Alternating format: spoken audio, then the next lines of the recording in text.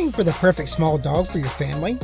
This series of all the small dog breeds may make the decision a bit easier. Let's continue looking at all the small dog breeds from A to Z, starting with the Maltese. If you haven't seen the previous videos, you can find a link to them in the description.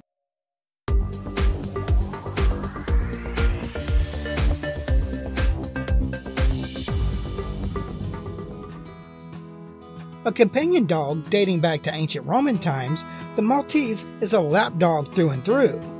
Words often used to describe ye ancient dog of Malta include fearless, friendly, and sociable.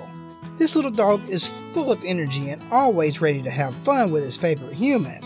These dogs have been bred to be companions since antiquity. In fact, they were bred to be all white because Romans wanted their little dogs to have an air of divinity. Originally bred in 16th century England as a ratter, the Manchester Terrier is now considered a toy breed and spends more time playing with humans than on the trail of vermin. This lively, curious, and playful small dog is sometimes called the Gentleman's Terrier. It's energetic, intelligent, and playful, making it a good choice for active families.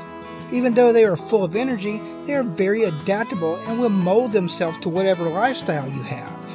After they have spent all their energy with a good play sesh, they can sit or sleep quietly on you while you watch Netflix. The Miki breed is a rare small dog breed that has been bred mixing three small dogs, the Maltese, the Papillon, and the Japanese Chin.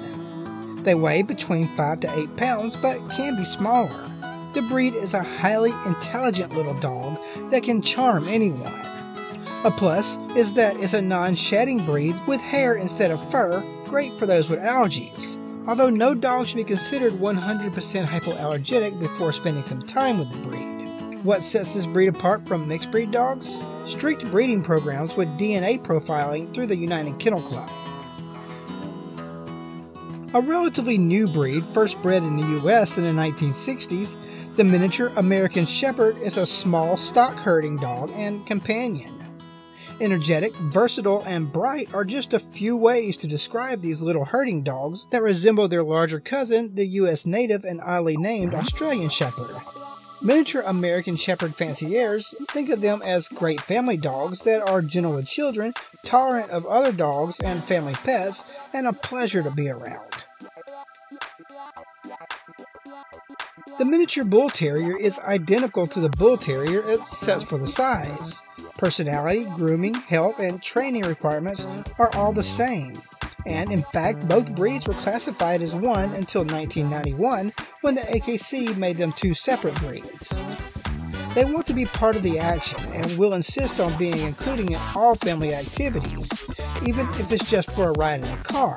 Being terriers though, they will keep you entertained with their funny antics and cute personality traits. Their protective nature makes them great watchdogs, but they are generally friendly with guests once they get acquainted. On the other hand, the miniature Pinscher is not a tiny version of the larger Doberman Pinscher. In fact, the breed is about 100 years older than the Doberman. These little dogs are surprisingly playful and athletic and love to play with everyone. If a small, cute, and playful dog is something you might be interested in, then check out the Min Pen, and you might have found your perfect match. The miniature Schnauzer is no stranger to this channel. In fact, it's made quite a few appearances in various videos here over the years. The breed was named for its distinctive muzzle. Schnauzer means snout or small beard in German. It is an intelligent, confident dog and responds well to training. They are eager to please and loyal to their family. They are active and appreciate a daily walk and romps in the yard. Since they are so versatile, they make great pets for people in apartments, city living, or suburban and rural locations. Best of all, this breed screams personality. The Norfolk Terrier, though rare in the US, is an active, outgoing companion that can also be a hard-working, fearless hunter. At only 12 pounds, this is a little dog with a huge personality. Calling it tenacious and independent may be a bit of an understatement, but they exude charm and affection to their owners.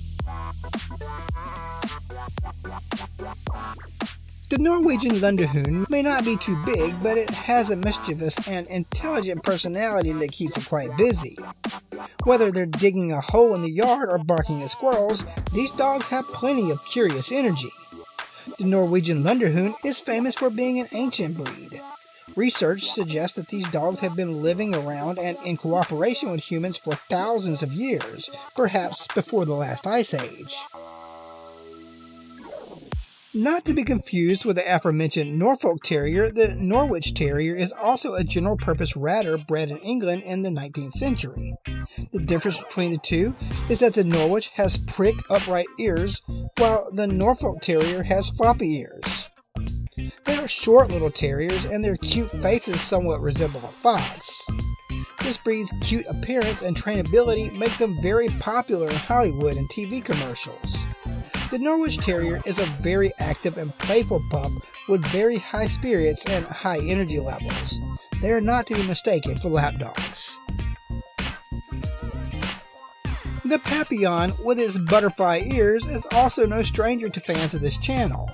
The first thing that most people notice about this breed is the ears that stand erect and are set high on the head. Hair grows and drapes over the ears in long fringes, creating the appearance of butterfly wings. These dainty, friendly dogs are alert, highly intelligent, and very trainable, making them an ideal choice for families, singles, and couples. As adaptability goes, they thrive in the city, the suburbs, and the country. Basically anywhere, but they have become very popular in cities as ideal condo or apartment dwellers. Other than the name, the Parson Russell Terrier is a Jack Russell Terrier. Although some will argue there are differences in shape and size, the main reason for the difference in name boils down to controversy with the AKC and trademark claims by the Jack Russell Terrier Club of America. That said, these dogs are hyper and crazy and love to run, bark, bounce, and climb. They will climb over fences and run out open doors and gates, so keep this in mind when bringing in the groceries or leaving the gate open. Like the JRT, they are quite stubborn and independent and can be difficult for novice pet parents.